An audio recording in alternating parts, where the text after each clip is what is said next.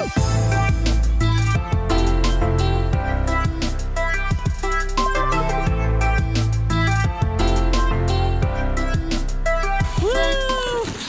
everyone, welcome to another House Caraan video. So today we'll be doing another travel video. We'll be going to a resort in Batangas. This is actually a freebie. Sagot siya ng isang pinsan namin. Na-check na namin yung lugar sa online and mukhang maganda naman siya. We'll see kung it will meet the expectation. Prepare lang muna kami tapos we'll show you the place once we get there. 2 hours yung biyahe sa Santo Tomas, Batangas to San Juan. Pero pag wala naman siguro ng traffic, mga 1.5 hour. So if estimate mo siya from Manila around 2 to 3 hours since weekend naman, so I think mabilis lang siya. Wow, cute ba? Here we go, tara na. Calubcub Resort and Recreation. Mga 1.5 to 2 hour drive from our place to San Juan, Batangas. See you there! Bye-bye!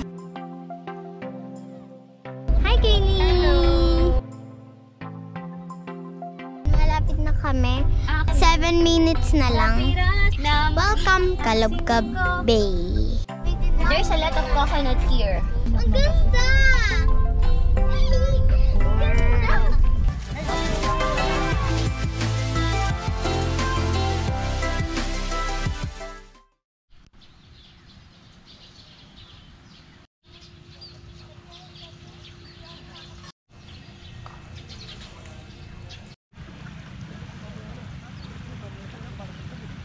Hey everyone, good morning.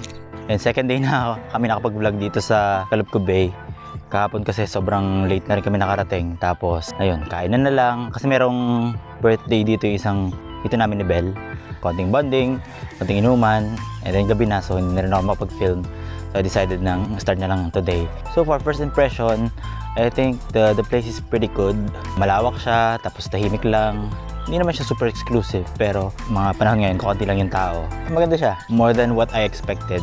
I've seen the pictures, parang okay siya. Tapos ito, may mga team building spot, may mga place na pwede kang chill, may basketball court, yung mga rooms niya, I mean, not top notch, pero worth it siya sa price niya. In fact, yung tinutulugan namin ngayon, medyo malaki. Madaming family yung nandun ngayon.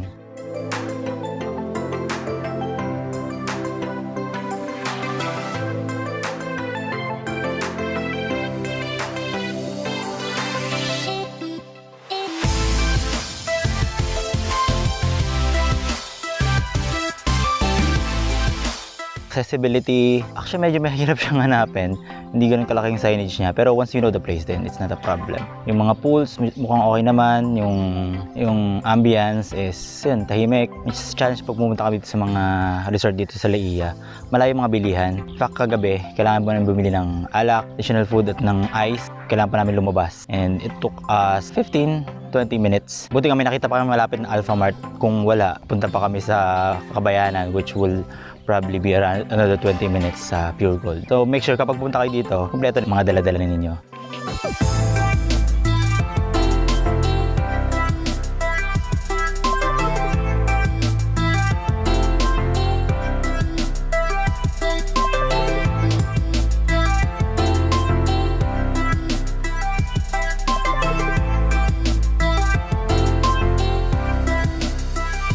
Sino kasama niyo matanda? Kaya nyo? Uy, samahan nyo. Hi guys! Hi everybody! Yan. Punta na kami sa pool ni Kaylee. Nagbablog na siya. Do you want to swim again? Do you want to swim? Huh? Huh? Love ko to. I love the baby girl. I know.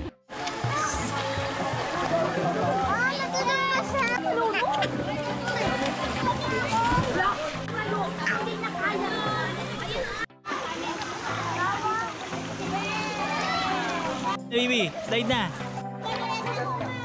Kaya na ni Nene mag-isa, oh. Kaya na, oh. Wow. Ate, si ate, slide si ate. Bilis. Woo!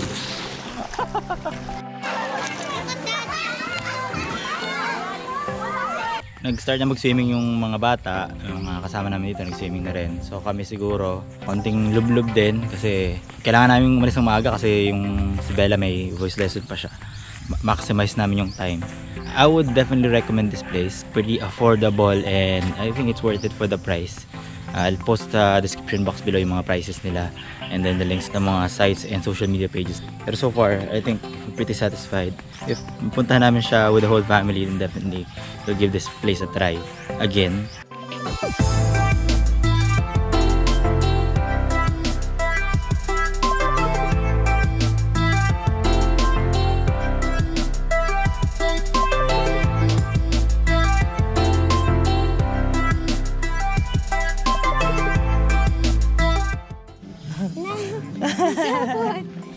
Na Spider-Man!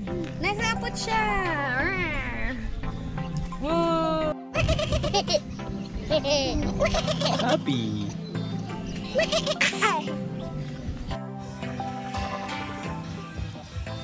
May marshmallow. Masaya. Pero lagi ako nalulunod dun sa ano. Kasi pag nung nagpo-float ako, may tumutulak sa akin pati pag laging may nagsasplash. Kaya pag nagpo-float ako, may pumapasok sa ilong. Malapit na kaming umuwi. Tapos na yung swimming, tapos na rin yung ano. Punta pa kasi si Bella sa kanyang voice lesson. Yung swimming pool, yung playground, yung hotel, tapos Yung lugar, no? Malinis, malaki. Tapos tahimik lang siya. yun lang, ang daming butterfly. Maraming butterfly na Ang maliliit. daming butterfly. Yan, kain lang kami ng ice cream. Tsaka si Kili din. Eat ng ice cream. Pero yung dagat, hindi siya white sand, no? Black sand siya. Pero okay lang kasi maganda naman yung swimming pool. Tapos mura lang dito, baby.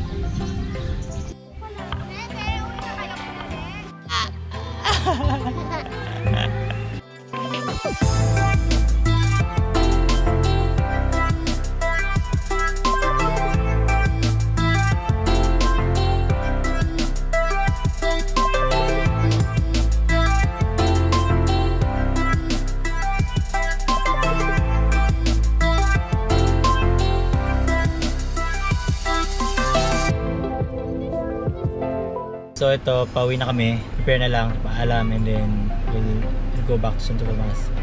Few things lacking. Earlier, nawala ng tubig saglit, so that's a hassle. Malayo yung bilihan. Pero things na pwede mo namang masolusyonan as long as alam mo na siya prior to going here. As far as rating namin dito sa place, I'd say 8 out of 10. In most part, I'm satisfied considering the price, the location, yung amenities niya.